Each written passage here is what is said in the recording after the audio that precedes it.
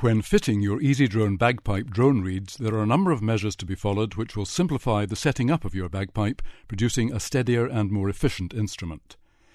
It's best to fit your Ezeedrone Reeds one at a time.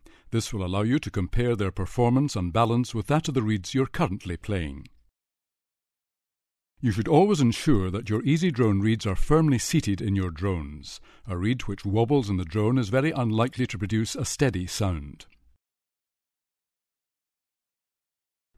A reed can normally be held firmly in the drone by applying waxed hemp to the tapered end of the reed. This will provide a firm seating and result in a steadier drone. A good tip is to leave a short tail of hemp, which will prevent the reed from falling into the bag should it work loose from the drone. In some drones, the reed seat may be too narrow to fully accept your Ezeedrone reed. In this situation, you may, very carefully, cut off the rubber sleeve as shown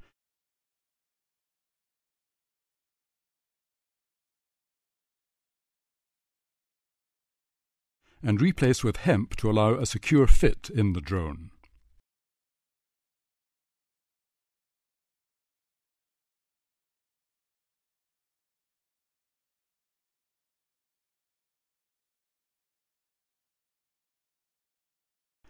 Without adjusting the position of the rubber bridle or tuning screw, test the reed's strength by blowing in the drone.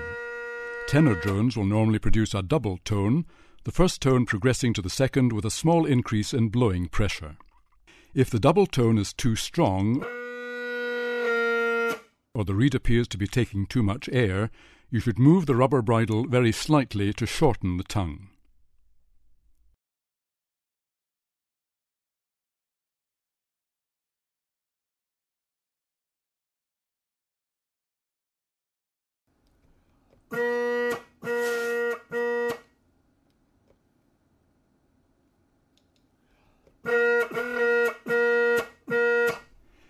Should you find that the drone is readily stopping, you're required to move the bridle very slightly to lengthen the tongue.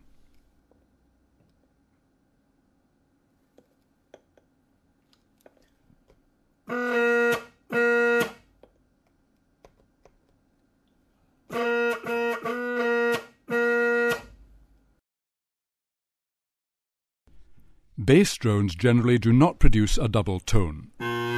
However, like tenor drones, they will stop if the bridle is set too close to the elevated end of the tongue. Okay.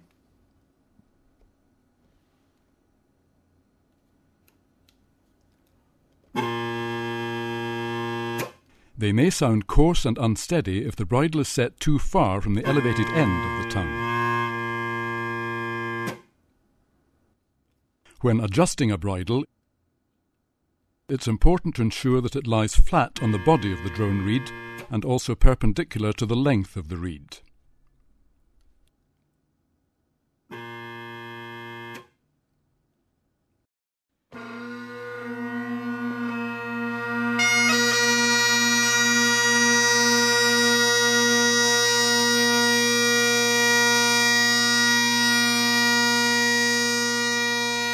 When you're happy with the strength of your drone reeds, you should adjust the tuning screw, thus setting the height at which your drone will tune.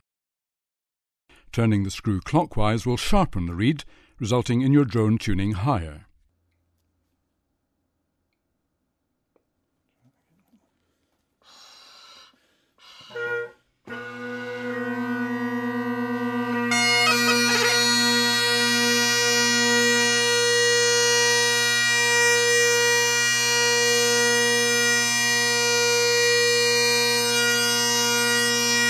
Turning the screw anti-clockwise will flatten the reed, resulting in your drone tuning lower. You're likely to achieve the best sound from your instrument when the top sections of your bass and tenor drones are tuning just above the hemp line, and when the middle section of your bass drone is showing approximately 40 to 60 millimeters of the tuning pin.